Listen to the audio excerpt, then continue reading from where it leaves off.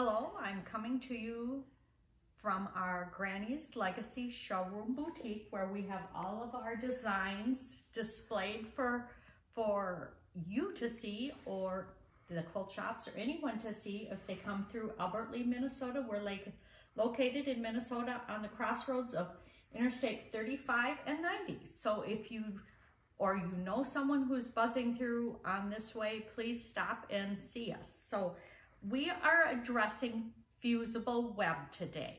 So fusible web, you can kind of think of the Kleenex world. Kleenex, puffs, they're all a tissue. While fusible web is another name for heat and bond light or steam seam or soft fuse. We do not recommend any of them in our patterns because many of you have very favorites that you're used to using. However, I will tell you that we do use heat and bond light. We sell it in a roll like this. It has a little plastic sheet inside that tells how to use it. Heat and bond light, you will notice, has the purple writing and it says heat and bond L-I-T-E on it. So this is the fusible web we choose to use. So I'm just going to give you a quick little tutorial on how our patterns are written and how we advise using heat and bond light. So the first thing we do when Katie writes our patterns, she will write them, and some of them will even be in the square, so you know that they will fit on your wool. But this is just a simple apple, and it has some little dots here, and that just means the leaf covers that area. So the first thing you do is you take your heat and bond light and you trace your design. And we recommend tracing with a Sharpie fine marker. Do not use a pen. Many times in class, the pen, when traced, will disappear when you take it to the iron.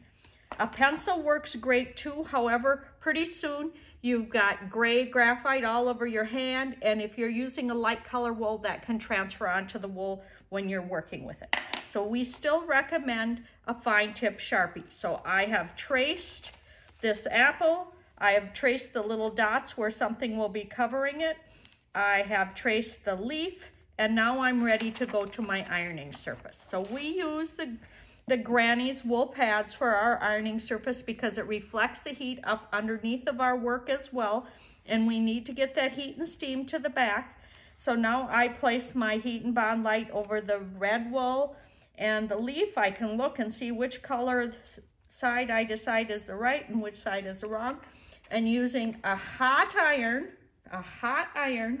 on dry, no steam.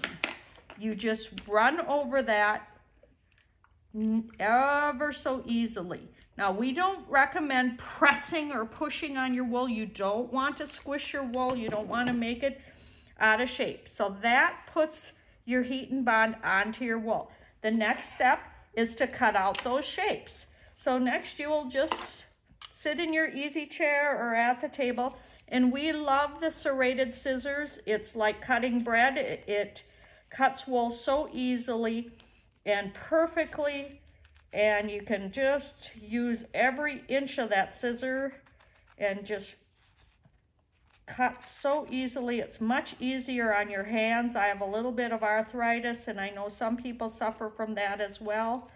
And using the serrated scissors, it just doesn't fight you as you go through the wool.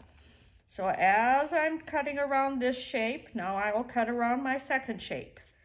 So once again, this is my fusible web heat and bond light, and I traced on the paper side, and I can show you that too. Heat and bond light has a paper side and a glue side. You trace on the paper side. So now I'm ready to take this to my ironing surface and put it on my background piece. So you remove the paper, and as you remove the paper, you will see kind of, it looks like saran wrap. That's your adhesive. So you can place that on your background. And here's my little leaf, and remember when Katie did the pattern, she had the little dotted area. That told me that this leaf is gonna overlap a little bit. Now the nice thing about using a wool pressing mat is you can take glass head pins or metal pins, and you can get that leaf pinned in there exactly where you want it to be by just pinning a little bit horizontally. And then I highly recommend a pressing affair. This is our very own pressing sheet. They're not very expensive when you consider that ruined wool is very expensive. You can see through it. Steam passes through it. You can also see if something tipped over or isn't in the right place before you get ready to steam it. So this is called our pressing affair. It floats down over the top very easily. Now it's time to turn the steam on in your iron. Now you want heavy steam.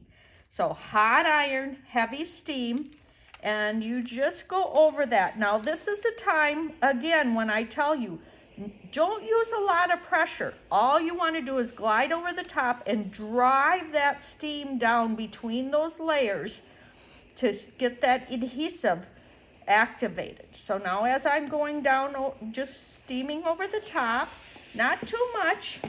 Now I'll come back and I'll remove my pins. And then I'll decide whether it needs another steaming to make sure that everything's down where it's supposed to be.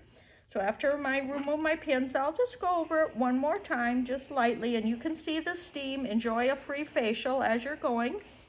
So now I could do an entire piece like this and never lose any of my pieces when I'm stitching on, because they're all sealed down so well that they're not going to come off in the stitching process. So that is our small demo on how to use a fusible web like Heat and Bond Light. We hope that this little tutorial will help aid in the success of your projects. Thank you so much.